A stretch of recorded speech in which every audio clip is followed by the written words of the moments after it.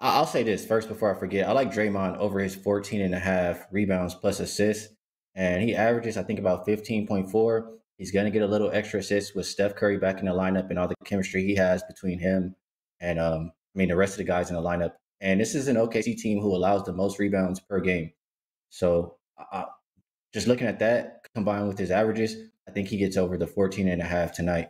Other than that, when I look at this game, I have to go with the under. It's rising. I'm going against the market here. It was 241. I know I got in at 242 and it's now 242 and a half for 243, but I disagree.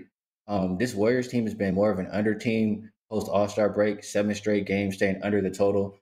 And I know Steph Curry's been out for majority of the time, but even if I just look at, okay, they're 7-0 to the under, and just looking at what they combined the last 2 weeks with what they averaged the last 2 weeks combined with OKC, is 228.7 points. And we have a total above 240 here. So I'm just thinking, how much is Steph Curry worth to the total? I looked up the averages for Golden State with and without him. Without him, their games average about 228 points. With him, they average 237.1, so about 9 points. And I still just think it's a little bit too high here. I looked at non-division games, about a month and a half, the last month and a half, with a total of 240 or more. They are 23-2 to the under. This is a time of year where teams are playing a lot better defense. These games matter a lot more to some of these teams. And this Golden State team, they're the number one defensive rated team post All-Star break. So I like that.